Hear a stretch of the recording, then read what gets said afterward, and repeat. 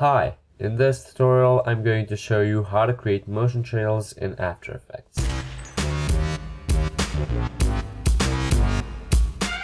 So, the first thing that you need to do is create a new composition. And once you've created your new composition, create a text layer. And we're going to change the font size so that it's a little bit bigger. And we're also going to change the color to be gray, something like that. And now we're going to align the text layer to the center. And as you can see, we need a background, so we're going to create a new solid. And it's going to be white, and let's just rename it to background. Okay, and we're going to put it underneath our text layer. So we're going to animate the position of our text layer, so press P, and that's going to show the position property. So right here at, let's see, maybe the 15th frame, we want our text layer to be right here. And then right here at the beginning, we want our text layer to be up there. And then right here at the end, 15 frames before the ending, we want the text layer to be there, and at the end we want the text layer to be all the way down there. So right now we've got an animation that looks like that. So the next thing that we're gonna do is we're going to easy ease these keyframes by selecting them and pressing F9. And then we're going to select the first two keyframes and we're going to open up the graph editor. And we're just going to adjust the velocity. We're going to make the animation really fast right here at the beginning, and then it's going to gradually slow down. So we're going to make a ramp like this, and then we're going to do the same thing at the ending, but opposite.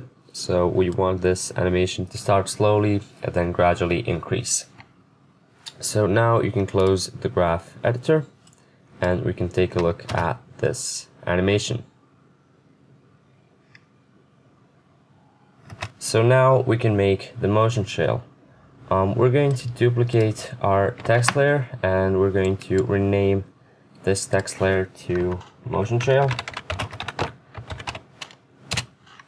And we're going to put it underneath the original text layer. Now click on the Effects and Presets tab and search for Echo, and then apply this effect to the motion trail layer. So now if we take a look at this, we'll see that we have an echo of our original text layer, and it looks pretty bad. So we're going to adjust these settings right here. So first thing that we're going to do is we're going to change the echo operator to composite and back. And then we're going to change the number of echoes. Let's see, maybe something around 25. And it still looks really bad. So the main thing that we need to adjust is the echo time. We're going to change it to minus 0.001. And as you can see, we've got a nice looking echo. And the only thing that's left to do is to change the color of the motion trail text layer.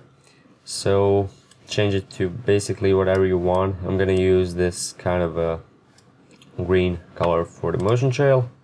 And that's it. As you can see, we have made the motion trail that we wanted. But there's still one problem. As you can see, there are these small green lines surrounding our text layer. So to fix that, we're going to go to the 15th frame. We're going to select the motion trail layer, and we're going to press Ctrl-Shift-D to split it.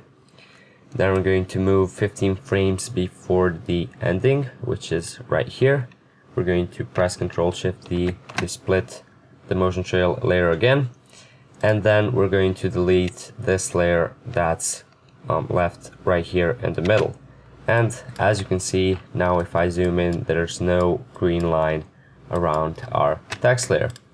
So that's it for this tutorial. Please check out my channel for more tutorials. Thank you for watching and see you next time.